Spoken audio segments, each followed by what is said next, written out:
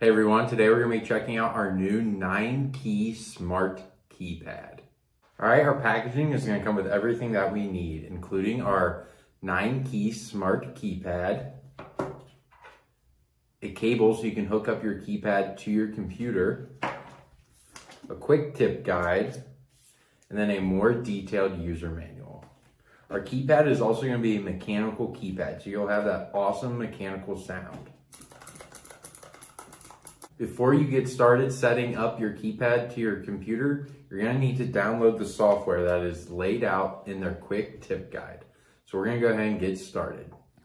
Our keypad is going to have 6 functional layers and 9 NKRO keys.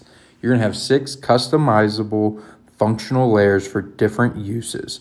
You can use one for gaming, one for designing. It's completely up to you. You can even switch between the layers by scrolling the mouse in the floating window area. Or you can just switch layers automatically based on the application you are using. The 9 non-conflict keys with macros are going to allow you to press or hold multiple keys simultaneously.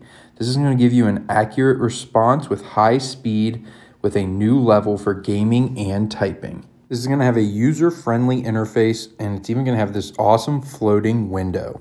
This real-time floating window is going to help you never forget the function of the key that you are being used in the moment. This one-handed macro mechanical keyboard can make you work faster and more efficient. It can even make your gaming experience more comfortable and smooth. The keypad is going to have a small, slim design, so it's going to be perfect for anyone on the go.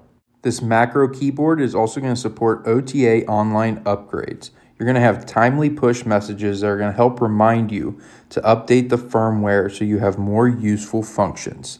This is going to be easy to share by exporting and importing your settings for different backups. You can even share your settings with your friends. While you're customizing your keypad, just remember to hit the flash keypad when you're done. That way it saves all of the changes you made.